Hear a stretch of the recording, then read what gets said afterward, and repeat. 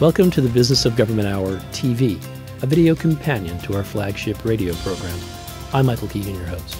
Each week, government executives and thought leaders join me for an informative, insightful, and in-depth conversation on improving government and its effectiveness. These individuals are truly changing the way government does business. How is the U.S. federal government leveraging data as a strategic asset? And what does the future hold for the data and statistical communities within the U.S. federal government? I'll explore these questions and so much more with our very special guest, Nancy Potok, Chief Statistician within the Office of Management and Budget. Take a look and take a listen. Download the entire interview on Podcast One, iTunes, and at businessofgovernment.org.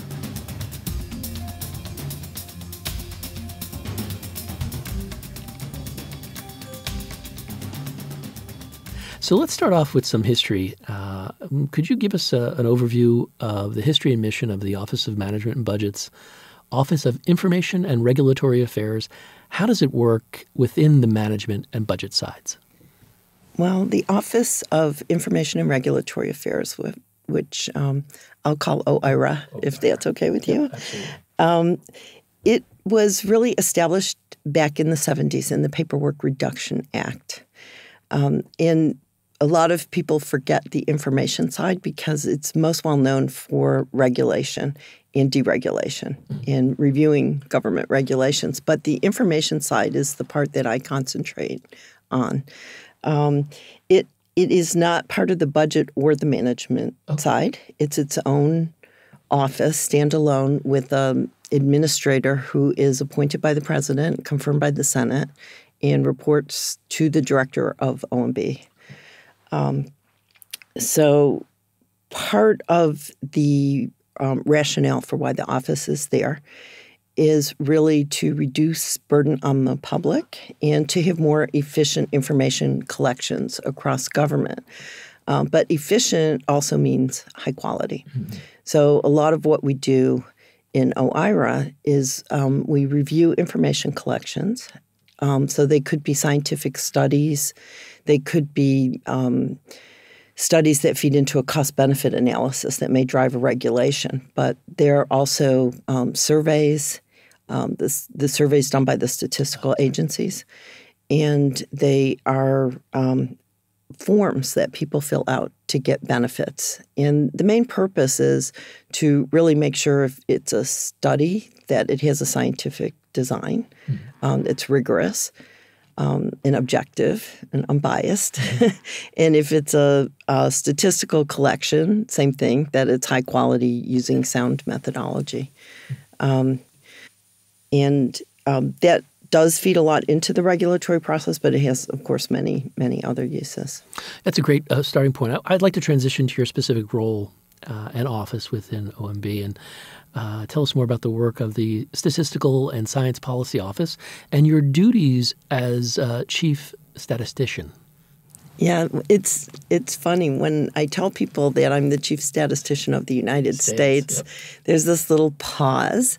Then people say, wow, that's the coolest title I ever heard in government. And then there's another pause, and then they say, and what do you do? Exactly. So I don't actually do production of statistics. It's a policy job. And it was established as part of the Paperwork Reduction Act and put into OIRA.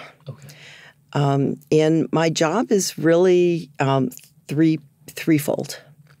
First and foremost, I safeguard the integrity of federal data. I am charged with making sure that federal statistics are objective, unbiased, not politically influenced, accurate, timely, and relevant.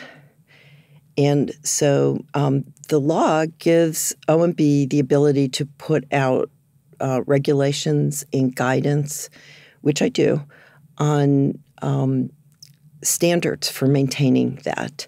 I think one that a lot of people are familiar with is when the federal economic indicators are released. For example, there's like a 1-hour waiting period before policy people in government can comment on that. And only the statistical agencies themselves can put out that data, and there's an embargo on it to make sure that nobody tries to manipulate the numbers before they're publicly released. And so all of those rules come out of my office. It's a statistical directive. Same thing with things that aren't officially economic indicators. There's procedures and processes that are set up, and we put out methods and standards that agencies have to follow if they're going to say this is official U.S. government statistical data. So that's a very important role. The second thing that I do is I coordinate the statistical agencies because we have a decentralized statistical system in the U.S. where the agencies are not one national statistical office, but they're in different departments. Mm-hmm. So there's 13, and we can go into that a little bit more, but I had an interagency council on statistical policy that was also established in the Paperwork Reduction Act.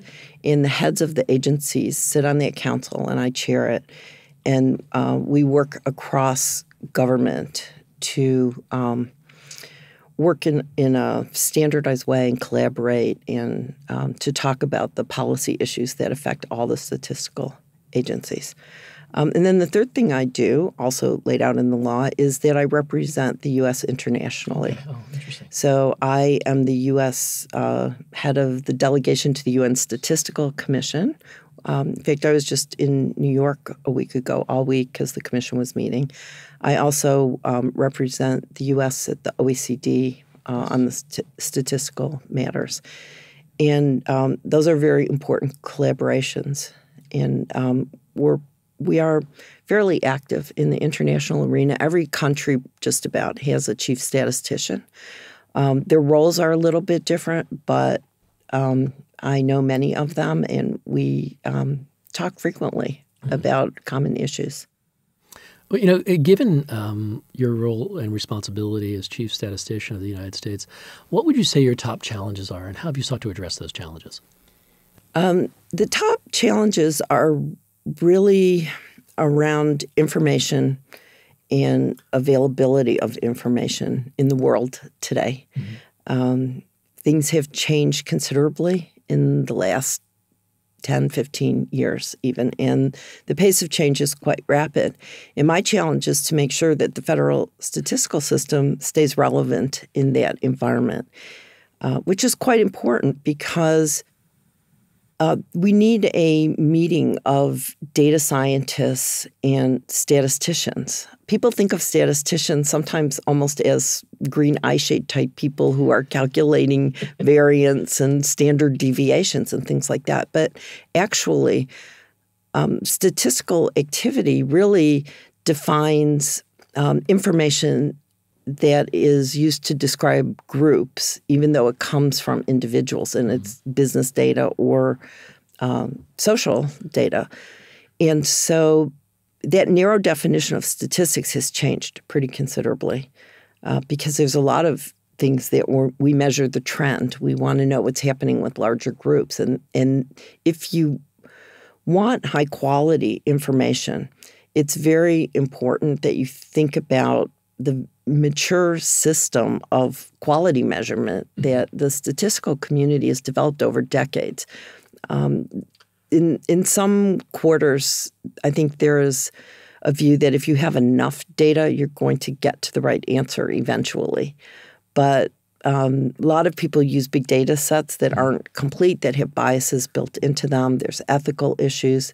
The statistical system is a very mature framework that's important that can be put to use in that. So how do we take these traditional statistical methods that rely primarily on surveys and modernize them for using other types of data? It's a big challenge. But the other side of that coin is as you produce better, faster, more granular types of statistical products at lower levels of geography. So instead of a national number for retail sales, you might be able to at some point put out a daily number city by city, right? But the more data that you put out at lower levels of geography, the more you have to worry about re-identification. Because the key with statistical data is that you're protecting the privacy of the individual who's provided the data or whose data that you're using. And that's why it only describes groups and not individuals, and is used for statistical purposes, not for law enforcement. So protecting confidentiality is a big challenge these days, because technology and computing power and the availability of open data really create a different environment than we had 30 years ago. So those, the intake side is a big challenge in terms of new data sources and the rapidity at which you can create products. But then the dissemination side of making the data available is also a big challenge. Another big, I'm going to say challenge, but switching gears when you're doing something that's government wide. It can be fraught with unanticipated, unexpected surprises. So I remember when we last had you on, you were at Census, and now you're at OMB. What has surprised you most during your time at OMB? Nothing. No surprises There anymore. are no surprises. Everything could be anticipated. That's fun. And maybe I have a little advantage in that regard, because earlier in my career, I worked at OMB for 7 years. So I know OMB pretty well. Yes. That's great. So it did not surprise me. Nothing. So, Nancy, in the previous segment, you mentioned the U.S. federal statistical system and the decentralization. Would you tell us more about what that means? And could you give us a sense of the principal statistical agencies, what they are, what types of data are collected by these federal agencies, and how do people, business, and government use that data? Yeah, the agencies, while they're all statistical agencies, are quite different in their structures and size, actually.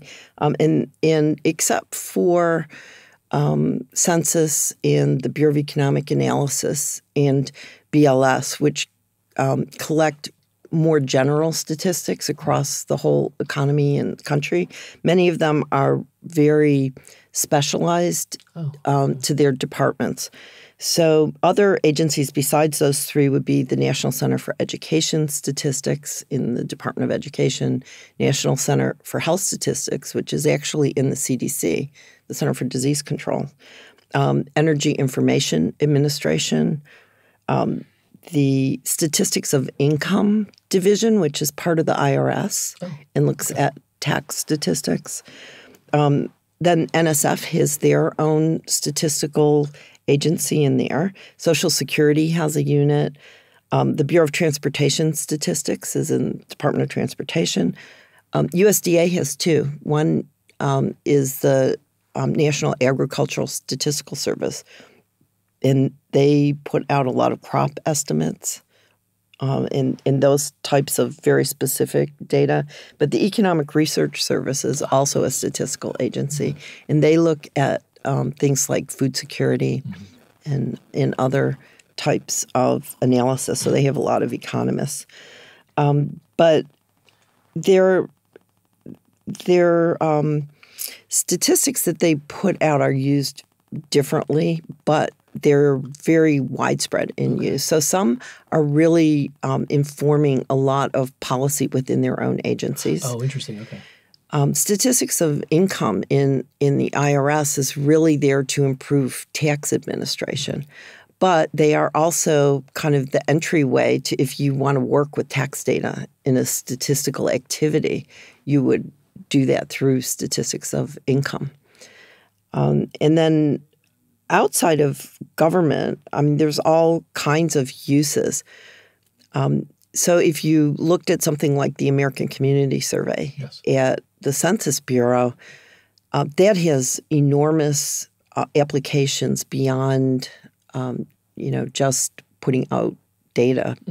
For example, state economic development units use that to lure businesses to the state. Yep. It's very important because you can see sort of education levels. You can see all these demographic characteristics of the population at pretty low levels of geography, and it's comparable for the whole country. So it's very different than something the local Chamber of Commerce might put out that's kind of a booster type of we're the greatest county in the country type of thing, because it's objective and you can see the same data and you know it has the same quality for the whole country if you're trying to make investment decisions. And businesses also use that then when they're thinking about how to locate stores. So they know who their target audiences are and the demographic characteristics. So stores will figure out what do we need to put in the store, where do we want to locate. I mean, they use many sources of information, but that's a very important one for them. Same thing with home builders. They really use that data quite a bit. Interesting. And then we have interesting applications as well. So a company like Zillow, for example, if you're looking at buying a house and you start scrolling through some of these online things and they tell you characteristics of neighborhoods, much of that is federal statistical information that they're pulling off the websites and putting into their applications, which, of course, we strongly encourage. It's great because you want easily accessible and usable information. But all of things like the economic indicator, so monthly retail sales, construction starts, the crop estimates, all of that is federal statistical data. And then the official poverty rate, for example, measures that cover how many people have health insurance in the country. Lots of health statistics, lots of education statistics that the federal government just puts out. And frequently people don't realize it's coming from the statistical agency because it'll be the Department of Education says or the CDC says. But it's actually the statistical agency that's producing that. That's interesting. Okay. So, the system, as we said, is decentralized. Why is that the case? But more importantly, what are the benefits to having it decentralized, and what are some of the challenges? It's decentralized because of the way it grew up. Okay. So, right in 1790, we had the first census, and that was in the Constitution. But other statistical functions came up in response to need. So some of the very earliest statistical activities were to help Congress set tariffs. Yep. So trade information. And then education, long before there was an education department, the federal government was collecting education statistics. So that unit in the Department of Education now is 150 years old. Wow. Statistics really sort of blossomed during the Depression when the government then wanted to really understand labor, unemployment, how that affected the economy, moving into the war economy. I think that period really matured and grew the federal statistical system. But it grew so that each agency developed a statistical capability to measure their area of expertise. This is different than what we see in most of the world. Most of the world has something that would be like a national statistical office where a great many of those functions are combined. And one thing I really want to point out, because I'm a very, very strong advocate of this, this administration put out a proposal when the reorganization proposal came out last year that recommends taking the Bureau of Labor Statistics and moving it into the Department of Commerce so that it's closer with the Census Bureau and the Bureau of Economic Analysis. I think that's an idea that's been around for a long time. It's been difficult to execute, but it models what we see more internationally, where the broad national statistics that measure the economy and the people are together and you have more data sharing.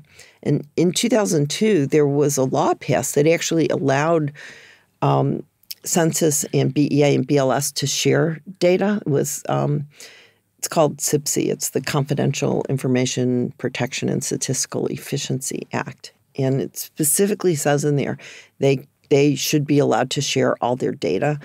But unfortunately, a lot of the data that they needed to share to be more efficient was tax data. And so you needed a companion piece in the tax legislation to be changed in order for that to actually happen. And it never happened. But if you if you move them together and you let them be more efficient, and because a lot of what they're doing is related, and they work together anyways, but just not very efficiently, I think we would be much more aligned with the rest of the world in that regard. The benefits of being decentralized on some of these other areas are that you do have a lot of subject matter expertise. So in some countries like Canada, everything is combined into one agency. In the UK, you have sort of Office of National Statistics that is kind of the BEA census and BLS functions, with the chief statistician sitting on that who does standards for the whole system, but then health, transportation, education, those are decentralized. So there's different models, but I do think that we would benefit, and it is administration policy right now to try to reorganize and combine those national statistics in a more efficient way. Makes sense. May I ask, is there any traction to that move, or are we? Well, it's still early. The budget, the budgets just came out. I mean, the reorganization proposal came out a while ago, but I think this particular proposal was kind of lost in some of the other larger proposals that got a lot of airtime. Yes. Although this one is, to me, of course, central and quite important. Quite frankly, it makes a lot of sense. What are your strategic priorities for your office, and how have external trends informed and shaped your strategic direction? We touched on this a little bit, but I think this sort of information revolution that we are going through, where people want more information faster. They're used to just Googling everything. Yes.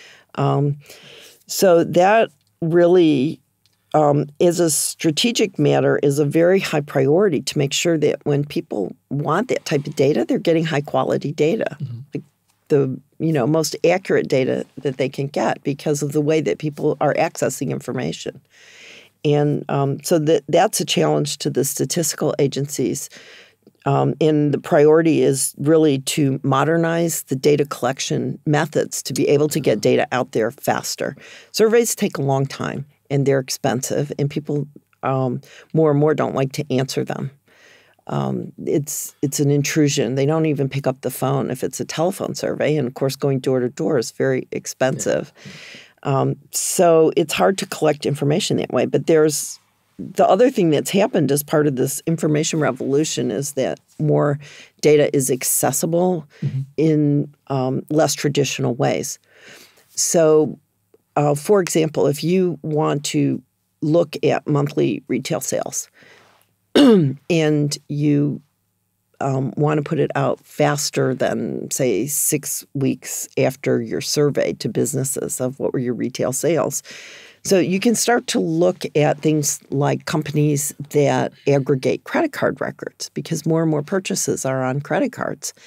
And so the Census Bureau and the Bureau of Economic Analysis have done a lot of research in taking the aggregated credit card records. So they're de-identified because they're aggregated, but you can see sort of what was bought on a credit card in Chicago or in New York yesterday. That's how fast the data are aggregated.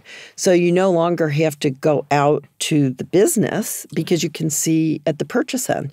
The same thing, there's a lot of research that has gone on looking at sales receipts from registers for people buying in the store that captures the cash and the credit cards. There was another project that went on price data where some folks went out and collected billions of points of data off the internet on prices in stores.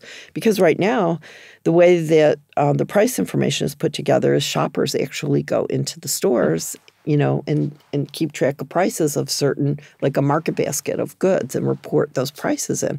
But if you can go on the internet and scrape that and collect all the prices, you have sort of a greater source of information, and you can get it faster and cheaper. So those are the kinds of challenges. How do we get that data? There's a lot of information that the government has already collected on people. So it resides in not just Social Security records, but it resides in Medicare and Medicaid. resides in veterans records, in housing records.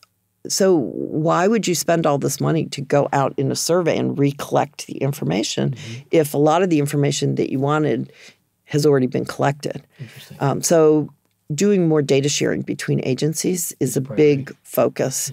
And, if we talk a little bit about the Foundations for Evidence-Based Policymaking bill, that's a key element of that bill, is to encourage more data sharing for the statistical agencies to produce this data. But again, the big challenge, if you start collecting all of this very granular data from multiple sources, the other priority is to safeguard it at the other end and make sure that you're really protecting confidentiality and privacy. So those are two big strategic initiatives that are in the federal statistical system that we're working cross-agency, as well as putting input into the federal data strategy and implementation of the Foundations for Evidence-Based Policymaking bill is now it's a huge undertaking. Yeah. So, Nancy, you've mentioned a couple of times in our conversation that the pace of change, which is inherently, the result of a lot of technological changes and advances. I'm wondering, what does the future hold in the federal data and statistical communities relative to this change? I think there's a lot of opportunities, and I hope agencies move to take advantage of them. Some are technological. So, for example, learning more about artificial intelligence and machine learning. I know a lot of people get confused about that. What does that really mean? How would you really use it? But just thinking of a couple of examples, I think might help people think about this with more clarity. And I'll just go back to a conversation I had with someone a couple days ago, where she was telling me, we really want to work with the federal data strategy. We like this new bill. We're trying to find answers, but we are overwhelmed with data. We have so much data. We don't even know how to go through it to find what we're doing, and a lot of it is unstructured. So it's old and it was written down, and we're trying to answer questions, but it's all sort of PDF files of forms. Yeah, so what do we do?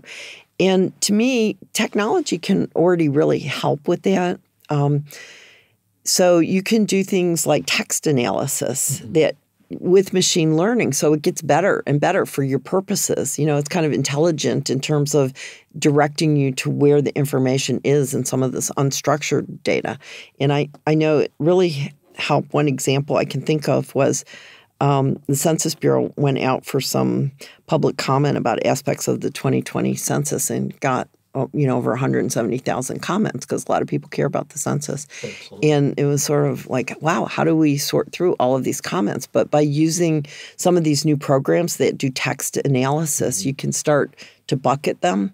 And then you can spend your time thinking about the substance instead of some of the more clerical type functions that you have. And I really see, when you look at advances in technology where you went from these more manual type processes to more automated processes, to me, this is a natural next step, is for people to really start to rely on the artificial intelligence and the machine learning.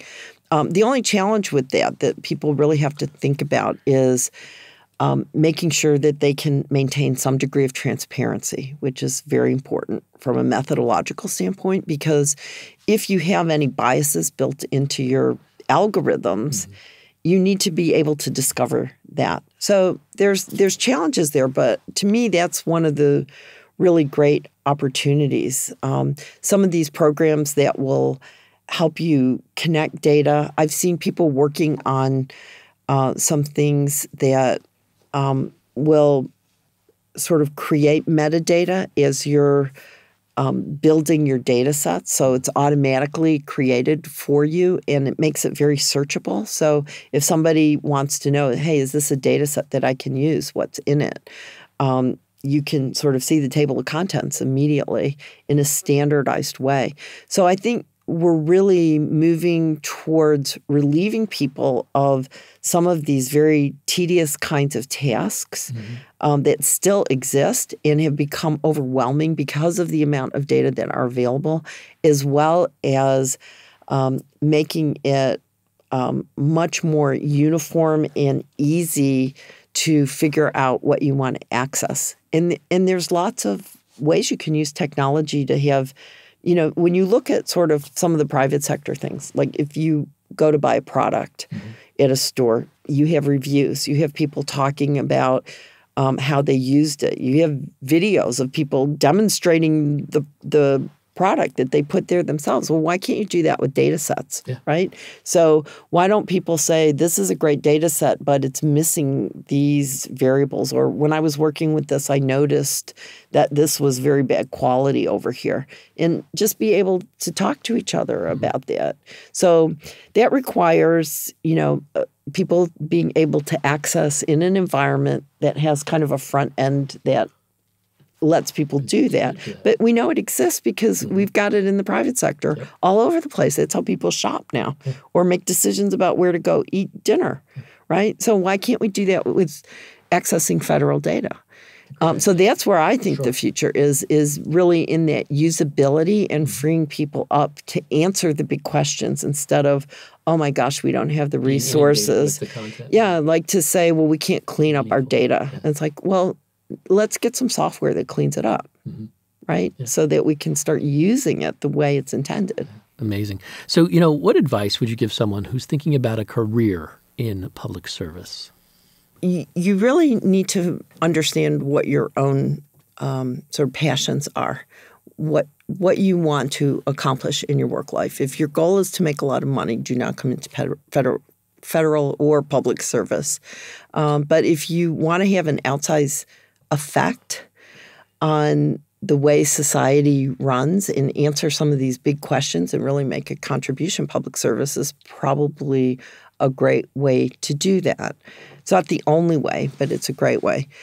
And I would also tell people, especially early in their careers, to put their toe in the water and try it out. Don't make a decision. When I first went into public service, when I got into the Presidential Management Fellow program, I thought I was going to be really in the federal government for 2 years as a fellow and then figure out, where I was going to go from there. And, now it's many decades later and I keep coming back. Even when I leave the federal government, I keep coming back because it's